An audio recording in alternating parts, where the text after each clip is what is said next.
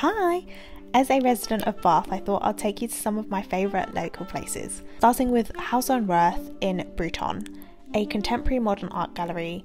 On site, they have a farm shop, restaurant and bar. Whilst in town, I couldn't miss a Sunday sessions lunch at Old Pharmacy, which consists of 4 to 5 courses. Opposite is the boutique hotel Old Chapel. The exterior and interior design is beautiful. Lunch and coffee are also available here. And it's just a short stroll to Bruton Dovecot to see the limestone tower. Still exploring the Volvo EX30, I discovered you could watch YouTube on the central screen. So cool.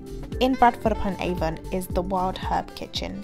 The coffee, cakes and lunch here are so good. The other favourite activities that are accessible from Bath are the Bath and Bristol Railway Path, which is lovely for walks, cycling and running. The Bath Canal Towpath is lovely for running and walks as well. In terms of views and less busy pubs, Hare and Hounds is gorgeous. On to Castle Combe. To head here in the late afternoon for a little wander, and close by is the White Hart Gastropub.